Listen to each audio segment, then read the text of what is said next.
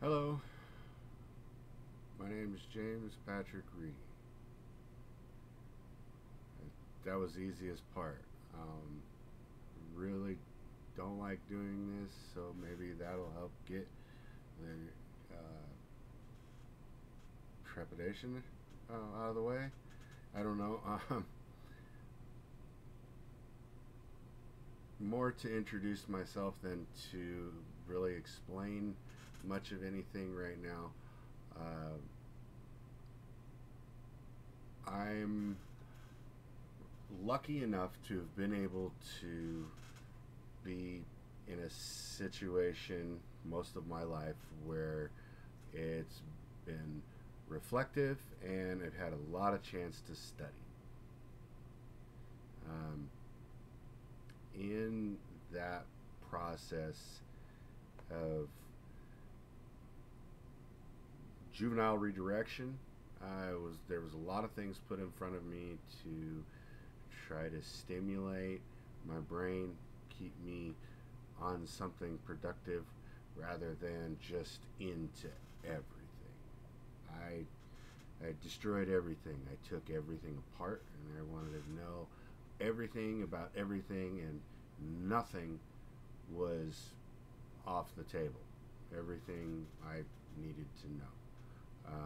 I'm not as nosy as I used to be as when I was younger.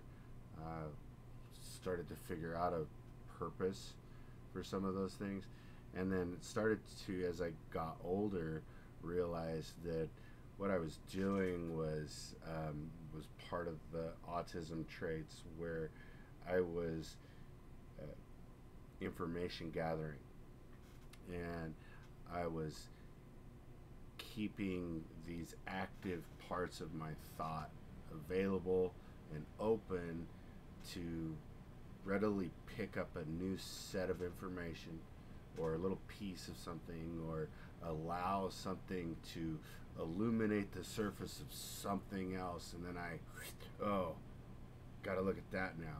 And so tangents have always been my life.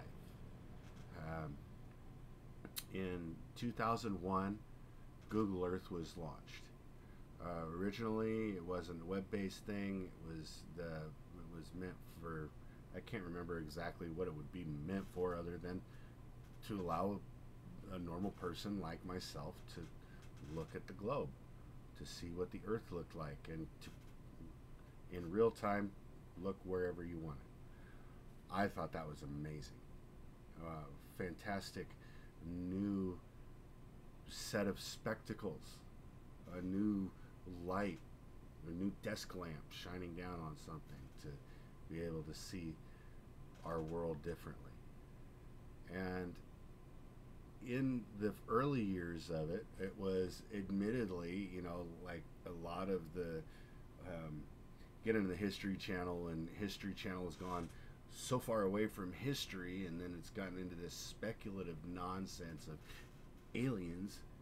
Um, it was fun to look for anomalous features in places like Peru and Egypt, um, and anywhere else that could show something that might give you the feeling that you discovered something.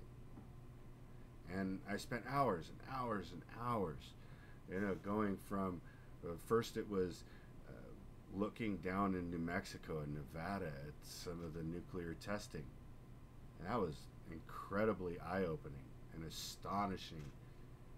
The scale, really, that we did it over and over and over again. And for what we are aware of in modern times, the fact that we're not testing like that anymore, we don't have a sense of that scale. And to a large degree, with the globe, we don't have a very good sense of scale either. Um, we know how big it is. We measure, we tell ourselves, and we give the stinking analogy, or the I hate. Well, if you put this next to 1,200 football fields and 16 buses, like, hey, come on. we don't understand scale the way I think we need, or we could understand scale. And I, in searching for the ways to describe some of the reasons why I've found what I've found, scale is a big part of it, because in geology we sit down, we look at our surface that we're studying, we draw out our layers, and we dissect at the difference between everything it looks like and what it actually is. And in that process, we've got definitions for things that we've been given over time. And for the purposes of geology and training and the education that pertains to what we know now, we do a lot of localized field work where we work an area, you know, put on write down our findings, whatever it is we're looking for in that, and then we go to another area, and it takes an incredibly long time for an individual or for a department or a group of people to go through location after location after location after location and then tie those together as a unit, as one thing. And because of the scale of the globe, I, just in my perception, the way that I could see these things, the land in front of me was no different than the yard I dug in when I was a kid. It was no different than the hose, the garden hose, jetting out a high pressure blast of water that I'd jam into the grass and I would watch it excavate. Or I'd let that flow and I'd see the white froth that would develop on the surface of the water, and then how those ribbons of froth would come together and they would start to resemble similar features that you see in lava. Repeat forms in nature that seemed, and still seem now, to be evident in the large scale features of the globe. So why is it not explained that way? The complicated terms that we've arrived to explain the things that we believe are happening on the planet, because we have, for no other explanation than we didn't have the tools until 2001. And then with that tool, I'd assume that it takes every sailor, when he puts the telescope up to his eye, an adjustment moment to understand that you have to have it the right distance from your pupil to be able to focus. And so it takes some time to understand the feature. What was I looking at? The neat thing was that for me, I was born in Weiser, Idaho, right on the opposite side of the state of Yellowstone. Yellowstone was a big thing for me growing up. Been there several times. Fascinated at these stones that you pick up and throw in the bathtub and they float. The earwigs crawl out. Thanks, Grandma. When I went to this place that had a degree of rock from these stones that would float to this glass that could cut your arm off. it started pretty early, the fascination and the curiosity of why this was the way it was, why it was that way here, why it wasn't that way somewhere else. Um, then, when I was 9 years old, we moved to California, and I got to experience the Sierra Nevadas and these monolithic, towering features of granite that was kind of different because there's a lot of basalt and volcanic material in the basin here in the Snake River Valley, Treasure Valley, Magic Valley area. You call it all kinds of things. And it's a little bit different than it is down in Southern California. And it wasn't necessarily all that interesting in Southern California other than the earthquakes. We got down there in '89, and so we went through some significant ones, and the last big ones in the mid '90s, and there haven't been any of those since. Thank goodness. But I took some geology in high school. Believe it or not, I was in an alternative school. Like, it's not an alternative school like is more known now. It was a school for only foster kid and group home kids, and I was in a group home. And in this school, we had my art teacher was also a geologist, and so she really enjoyed teaching us about rocks. And we took a trip down Route 66 somewhere out in the desert, and we dug some trilobite fossils, and I found a segment, which at the time we didn't identify as a segment of a trilobite. That this segment looked like a fossil that she hadn't seen before. So we had to take a trip down to the college and check out their department and really get a little bit further into this tangent and studying the stuff you dig out of the ground. I can't really say that did a lot because as any other kid, I wanted to go dig a T-Rex. I didn't want a brachiopod or a trilobite. And so I was still looking for more, still eager for more. And when somebody tells me something and there's still the underlying dialogue that comes later that says what we don't know, I get really stubborn and kind of irritated and like, okay, well, why don't you know that? You're the authority now. So as the authority, what position does that put you in to now tell me, after I've paid my tuition, that you don't know? I'm sad now.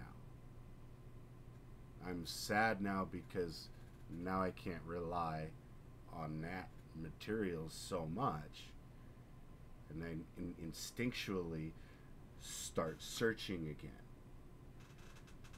So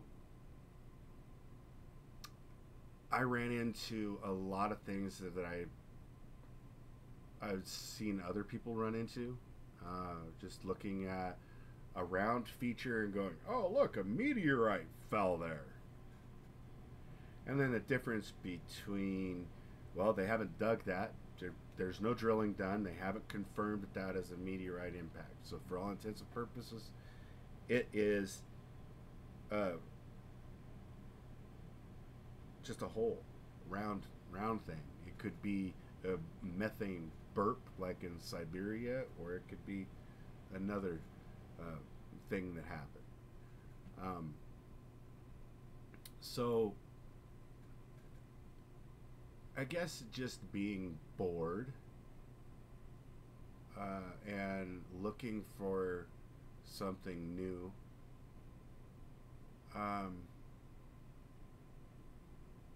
I was looking at some features that you couldn't really say that didn't happen by water. And there's some other notable geologists in the area, up in Washington, here in Oregon, Idaho as well. Um, and in studying these features and understanding the process by which the Pacific Northwest, the scablands of Nevada, and down through California, and then you can continue this trend down into Mexico as well. And I can't even remember the reason. I had a thought and decided to look up an aquifer map, find out where the water underground in the United States was. And the interesting part about an aquifer map is that it lines up, at least as far as I can tell, lines up very well with the surface features. And then the surface features are, we go just back to being a kid again. You don't need a geology to tell you how the wall of your little pond gets saturated and loose soil can fall in, make your little pool a little dirty and muddy. How irregular stones potentiate that erosion. A lot of kids don't really notice that stuff, but I suppose it was a benefit of my dad kind of being a little bit of a detailed and documentary kind of person, where he liked to learn about how things were done as well. So I grew up with a lot of instruction on things and told how things work. We continue some of that just childhood knowledge that we gain, and how things move, by looking at mud puddles and washing, using hot water to rinse butter or cheese off of a plate. That's an erosion process, and it's a very specific thing that's happening with each one, with the oils, with the cheese. And most people don't sit and waste brain power. I'm not wasting brain power, but I could be using it actually doing the damn dishes. But at the same time, that everyday thing that I do in my life, that you do in your life, that everybody does at some time in their life when they have to get off their butt and just do their chores, we find geological features and erosion in our lives. And so I think to myself, this just can't be. It's not exclusive to just a small little area. You don't need hyper analysis and reviewed papers to understand how to take a shovel and where that pit is cut out with a shovel, what that looks like. By some point in your life, you understand the way dirt mounds up. If you were to have just soft, loose dirt, kind of how it mounds up on the shovel as you shove underneath it. And I said that to myself, and I continue to stare at the globe, look at many different places, and a lot of it with the notion of plate tectonics and colliding continents and plate boundaries, and how this plate boundary. It's ejecting material that's increasing the size of the plate. It's pushing these continents around. And I'm not seeing that flow. I don't see how that rolled down the hill. We climbed in tires and tried to do that. Some of us.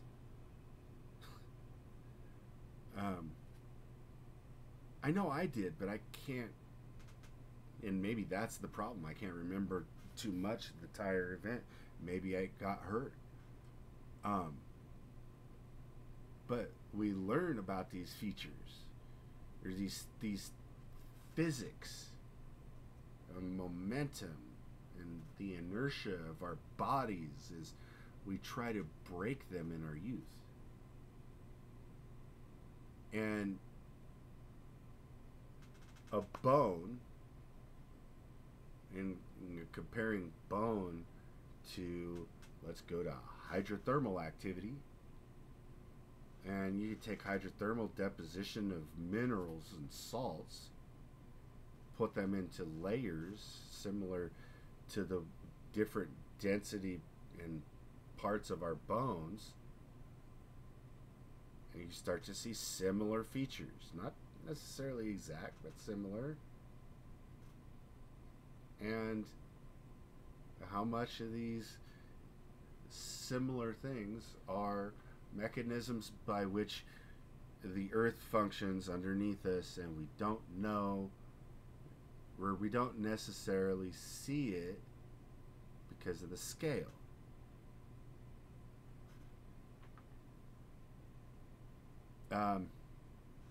I could go lecturing on that for probably forever. Just hunt for mushrooms, and then hunt for the smallest one you can find. You almost have to use a hand lens if you get good enough at what you're doing. They're tiny. Fungus is a fascinating thing to study. Or, sorry, mycology, for those who want to go and look it up. There's places that people don't look by just the sheer function of their daily lives. One of the places that I noticed this is actually up on, just going on mushroom hunts up in the mountains, and there's a little hidden world on the shoulder of a hard right turn, or left turn, whatever, going down the mountain. Because when you're driving and you can see this turn approaching, your focus is on driving out of the turn, not looking off onto the shoulder at what goes by. And I find geology features that way, or little turn-offs and places to just look at things that you can tell people haven't trampled yet, because they just go right by it. And I think that in some of the ways that I've described scale, that's the way that we go right by it. We don't necessarily understand. We have been given the explanation and heavily lean on the notion of plate tectonics and plate boundaries to explain the duration of what must be to get these to where they are. But I would encourage, in the just pure destructive nature of a child's mindset in trying to break something, just, I don't know, like a boy with his sister's dolls, or I don't know. My comparisons are weak, but and it doesn't help to lose a train of thought. But just in the childlike sense of these things we know until we are told a different definition, we're corrected by education and wisdom, then when we are corrected and we are We're given the aid that we need uh, to to suss out the solution. Um, it's been a really difficult time trying to figure out the way to describe what I have to describe without using the existing terminology. And I found myself uh, having to make sure that I didn't try to so much, because when you start saying subduction or phreatom volcanics or phreatic eruptions, or you get into very specific things, but if you get to the scale above that, you have more of the codices that allows you to say, okay, then now we have a little bit more math to understand the the overall energy needed and dynamic pressure present to cause that eruptive force, to force when the energy is focused to a place, that it must crack and come up. And I say it that way because that's generalizing water, fluids, a state of liquefaction, molten states, ice states. The states vary. And the states vary on top of each other, next to each other. They aren't exclusively regional. Everything touches. So in geology, uniformitarianism was the main, like everything has to do with everything. It's a consequence of Earth's function. And certain things, if I could be an antagonistic brat, just pick on the person that's trying to teach me something, you better put the part at the end if you still have something, because I'm going to try to find a question to ask you that you can't answer. And if you can't answer it, then I know that I should keep looking on my path. And one of the questions that I had was that we have technology that gives us the ability to use different methods to understand what's under our feet. And depending on how those waves, the speed of those waves, travel through the planet, isn't necessarily any indicator of heat.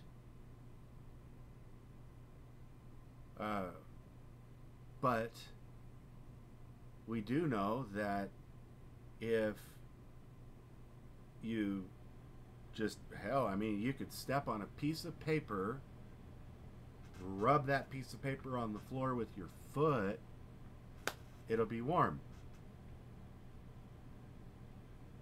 No one has ever, and I repeat it and I'll repeat it until the day I die, no one has ever drilled into a mantle plume. No one has ever reached a dipstick down and said it's 1800 degrees Celsius. Those features that they are measuring heat are pressurized, first of all, because there's a lot of material on top. It's a scale we don't understand.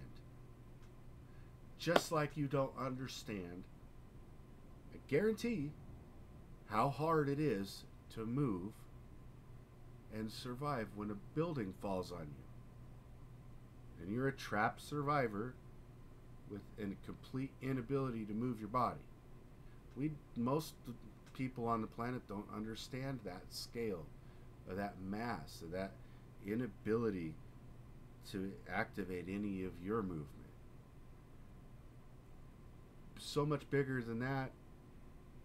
We know that in the testings, the way that we are inspired to explore science when we're taught about trying to pressurize water, what water pressure really is.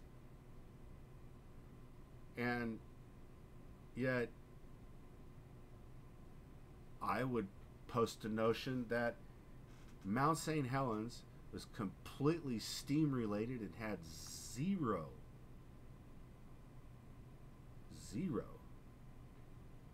to do with magma. And the reason why is because Mount St. Helens would be an event where some eruptions happened at a different state and a different scale that created the mountain to begin with, that created the portal. That portal filled with varying debris, wash out, collapse, slowly as the continent, yes, is moving. That debris is excavated out under the bottom. That water frozen off the top of the mountain melts down in to the pressurized, collapsing cavities inside the mountain. That's warm. That warmth allows other things to pressurize, and as that tries to drain off into the aquifers, these connected features, they collapse. And sometimes there's enough scale energy present to cause the explosions.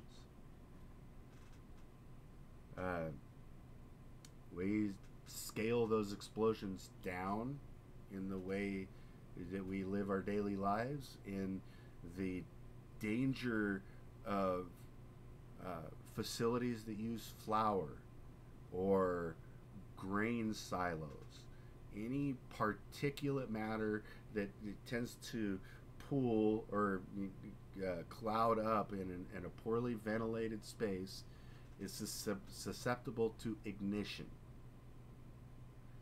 And that ignition can be a spark, but that spark can also be static.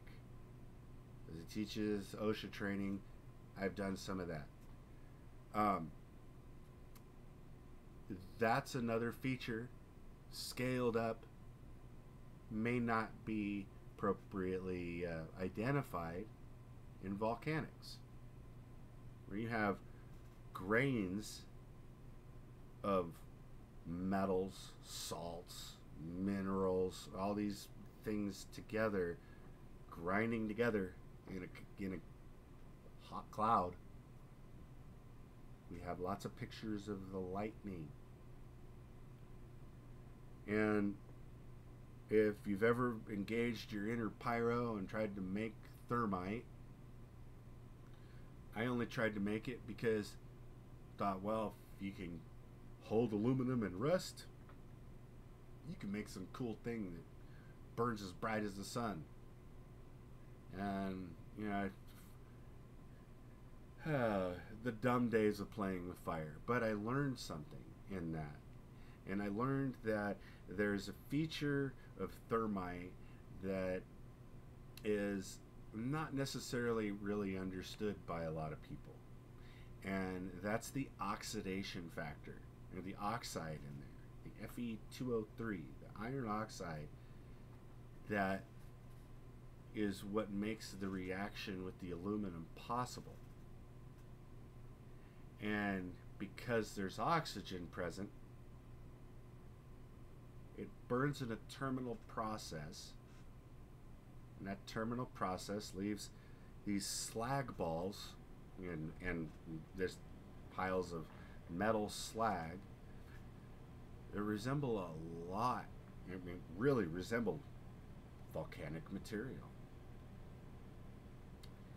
And for the sake of posing a question, you ask a question and you have to know why you ask a question. Why'd you ask that question? Because I've seen lava coming out of the ground. We know it exists.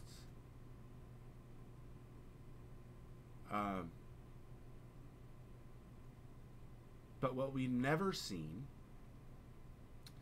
we'll just call it water balloon Earth, I guess, for lack of a better quick analogy. We've never seen another planet with lava inside smash against something and go. So whatever gave us that idea that there was a giant mantle underneath us, other than we needed a puddle for our floating land masses to ride on, and that puddle needed to make sense, because it doesn't make sense for a big sheet of rock to be floating around on a puddle. And we still, I would say, you still have a scale problem with explaining how one side of the globe pushes this way and this side of the globe is just doing its own things.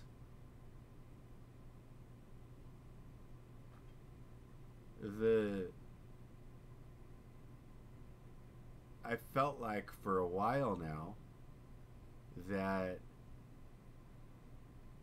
while I look at the Pangea models and I'd say, oh, that's neat, just kind of dumbfounded, like, oh, wow, who was there? Who saw it? And if you ask that question and you be a little bit open and you stop with the whole, it had to have been aliens. Shut up. There's another scale that we have a problem with, and the scale is time. The time that it takes for humans to just utterly something up. We also have proven that in that, we also have the ability to do some spectacular things. In that, I would expect there is a common feature to those aspirations of ancients or people in ancient history. One of those things would be communicate with people in the future. And if you can't live till 10,000 years from now, how are you going to communicate with them? How are they even going to give an ounce of shit about what you say? Because they don't. Why are you? They're going to have to figure out what you're saying. And I can't remember who did the documentary. It was just one of the ones that I watched just to see how people do things and study things. But there was a study done by some universities and really uber smart people, and they decided they wanted to figure out what it would take to preserve language, to pass that on, pass this information set that we have now on to 10,000 years from now, assuming they're not going to speak our language. That there's, how are they going to even know to look at a rock wall? Well, I guess because we figured out through history that that's the thing that lasts the longest. So you have cave paintings and stuff going back a long time. And the people that were there saw things that they didn't know how to explain. They saw things that they didn't know how to explain. You know, turkey duck man with lightning flying out of his ears and feathers around his neck came flying out of the sky to mess some stuff up because he was pissed off about how y'all grew corn.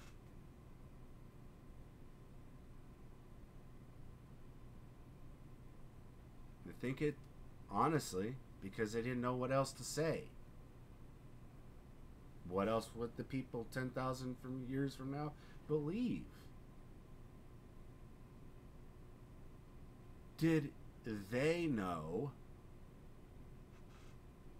what a rock was?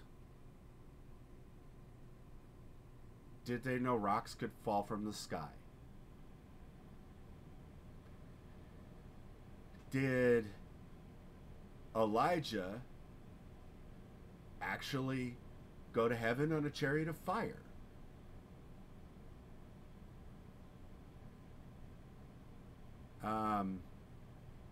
Many instances of kind of seem to me anyway like we don't know how else to describe this, so we'll call it this, we'll describe it this way, and we hope that the next time the duck thing comes out of the sky with all in, you know, bad intentions, that somebody is going to remember that it happened, and they're going to try to preserve that or document that. In human history, it seems that there's been a lot of documenting, a lot of things, that confusing things, monsters in events that they didn't understand. One of the things that they did understand was that the ground moved. And I think you would be foolish if you were to really look at ancient structures across the planet. You'd be foolish to avoid the correlation of a pyramid type structure, where mounding to the middle structure, which I believe you would only learn over time, that when the ground upheaved and shifted, that the most enduring structure was a pyramid. And there's a time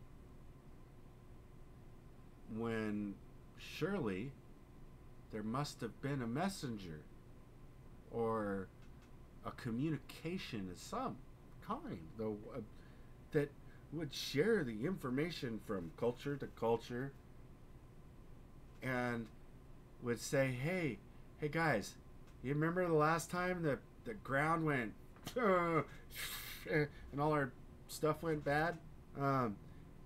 You could at least keep your house if you build it this way. Huh, really? I don't have to put that chicken thing on there, do I? Oh, no, put a dragon on there. I don't give a shit. And they built their own things. The Nubians built them. The Egyptians built them. The Peruvians built them. There's stuff that possibly was in the Americas that we haven't necessarily proven yet. The Cahokia Mounds are pretty good. Almost seem to be like if you were a lesser, slightly more primitive or a rural, not so part of the metropolis type of culture, maybe you wouldn't have worried so much about the labor required to quarry stone. And you just dealt with dirt. But anyways, speaking in scale here, it would appear that you could suggest easily that humans had, across the planet, had a common understanding about what it took to survive that, Under those conditions, the conditions of then versus the conditions of now, um, the separation of cultures due to the division of continents,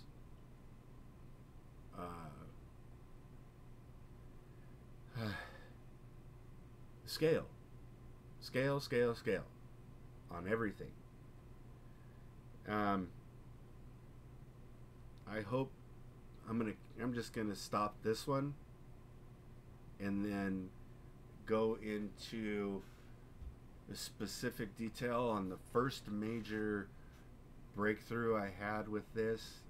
I'll tell you, I hope some of you did the look at Beaverhead, thought Yellowstone, thought there must have been an impact, a crater there, and all of that is a crater. I hope some of you have thought about that.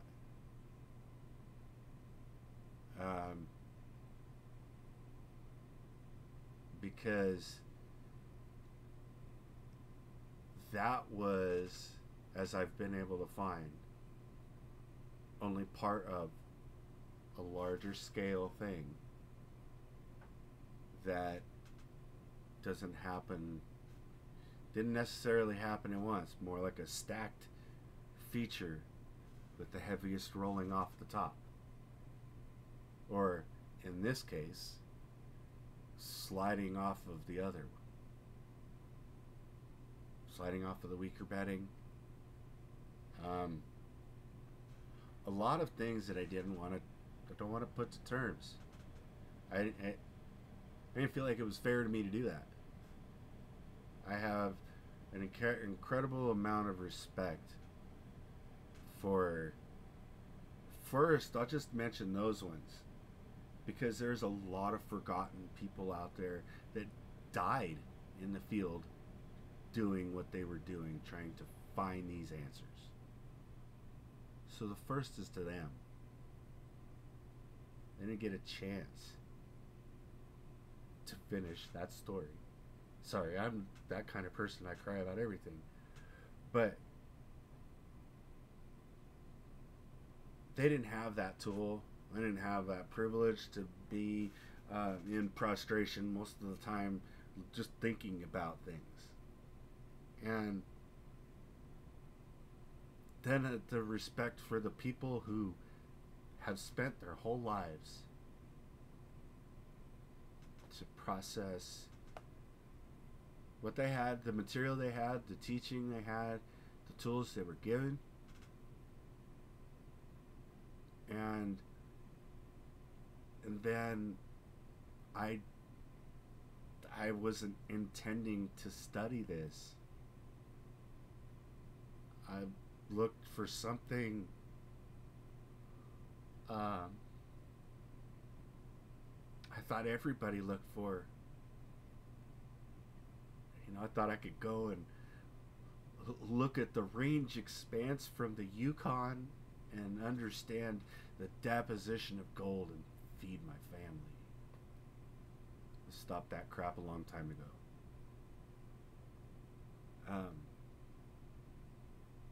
But there was a lot of redirection by folks that told me to go to school.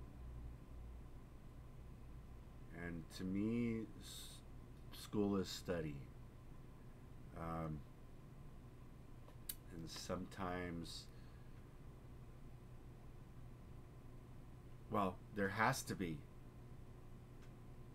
a first in everything. And I didn't want to be that first.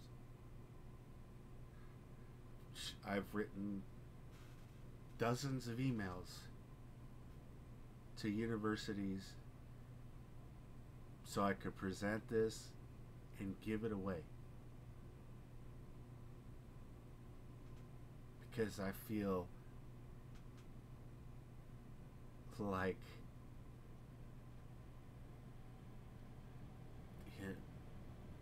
almost like I've been wandering the desert with no purpose, no reason to be there, not looking for anything.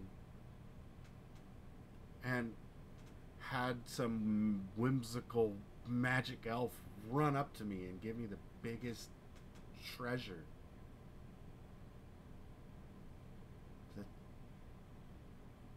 somebody looking to discover something can be given. It's not mine.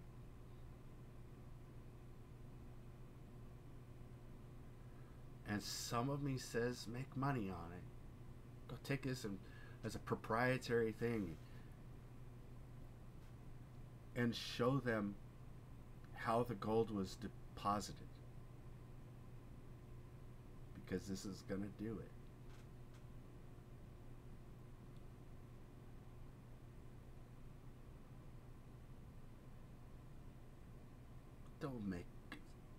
Don't let it make you greedy.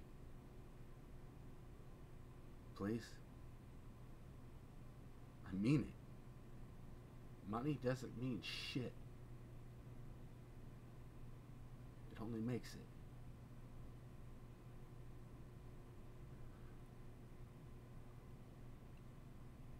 That's honestly what scares me about this.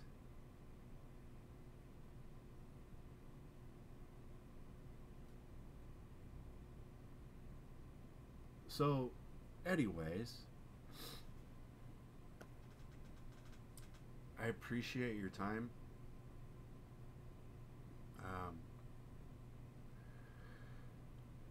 I haven't, it's not even 11 o'clock, so I got a lot of recording to do today. I'm going to go ahead and take a break and then get to the next one. While I post this, I'm not going to edit anything. I'm 100% candid on the fly. Truth is truth. And it's the only thing that matters. Because regardless of what you say, how you say it, if it's not the truth is the only thing that ever lasts. So I hope that anyone who sees this enjoys some of the things that I've said and has got you interested in why I'm doing and presenting what I am. And I hope to see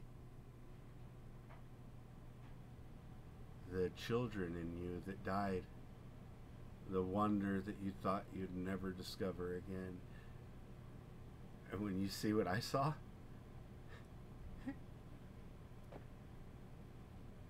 it's awesome. And then it's scary, because you find out with the balance, keep that one in on the top of the page, balance of this planet is very important. I'm not talking about climate either. It has a little bit to do with it, but I'm not on that bend. Take care.